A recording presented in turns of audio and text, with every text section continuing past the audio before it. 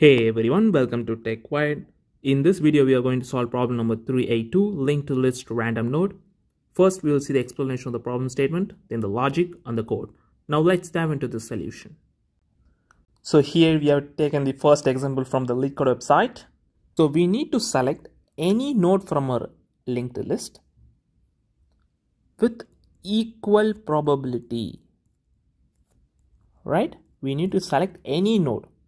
Can select any node and we need to return that node at the end, but we need to select that particular node with equal probability, and we are given a head of a linked list where getRandom function will be called.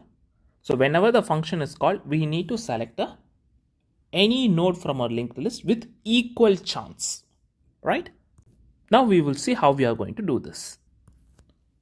So initially I will be having three variables. One is count, which is initialized as 0, then result variable, which is initialized as none. Then I will keep my current pointer as the head node, right? Then I'm going to use random.randint function to generate random integers with the given range. And here count is inclusive, right? So for example, if I have a range 1 to 2, right? I need to select one between 1 and 2. So what is the probability of selecting one between 1 and 2? It is 0.5, right? We are giving equal chance. That's what we need to do. So whenever we select one, we are going to place that particular node as my result, right? So what I mean by the node, it can be any node the current pointer is pointing. That will be my result, right? So the result will be different for everyone. It can be any random node from the given linked list. I will show you guys how you are going to do this.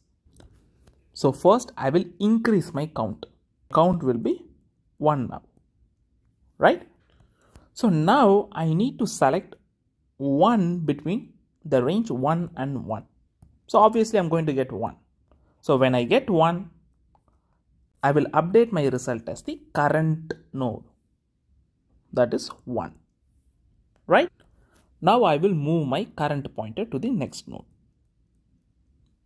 So our count is 1 now. Then again I will increase my count. My count become 2. Now I have a range 1, 2. So between 1 and 2 I need to select 1. So basically we are giving equal chance of selecting 1 and 2 to select 1. So each integer has a probability of 0.5 to get selected, right? Equal chance. Assume our randint function gives 2, not 1. We are not going to update our result, right? But I will move my current pointer to the next node. This is my current pointer. Now I need to increase my count. Now it becomes 3. So my range increases. My range is now 1 to 3. So between 3 numbers 1, 2 and 3 I need to select 1. What if our randint function gives 1, right? Then I will make the current pointer node as my result node and I will move my current pointer, which is none. I'm going to return result. We are done with the linked list, right? So we need to return the result variable finally, right?